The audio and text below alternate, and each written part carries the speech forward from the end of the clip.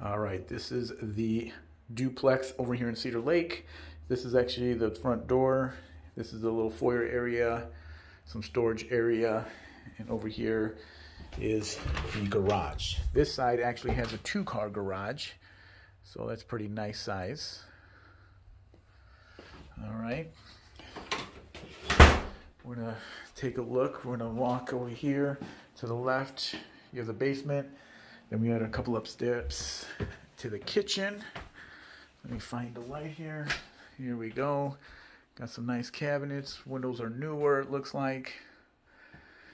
Got the fridge, gas stove. Some really nice space over here. And then going into the dining room area. Very well kept, it looks like. Here's your thermostat.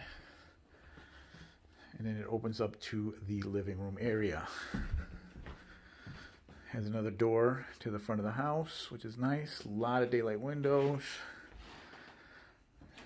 Beautiful natural light. In between the 2 bedrooms, you have the bathroom. Looks like a newer toilet. Newer shower door. Looks like it's tiled throughout. And then the shower head, of course.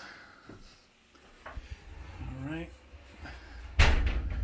Let's take a look over to the right. You have one of the bedrooms. Closet. Let's take a look. Nice size closet. Pretty decent. Beautiful hardwood floors throughout this unit. To the other bedroom. Here's the other bedroom.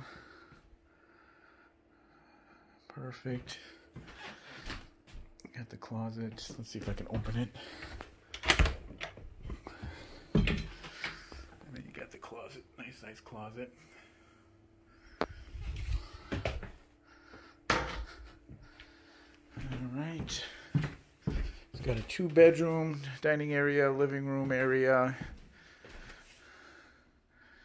and the kitchen. And then we have a basement still. Again, that's that little foyer area between the house and the garage. And you have the basement here. All right. Seems pretty dry. Brand new water heater. Got the washer and dryer tub area here. Just some extra storage over here.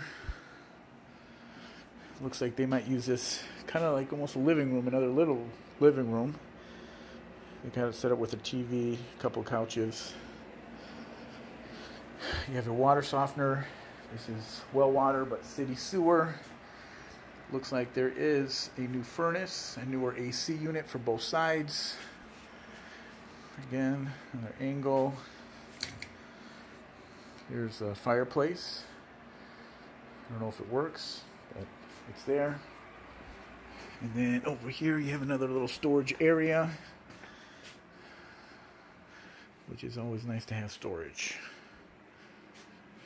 And here's the look on this side. And that's one side of the unit.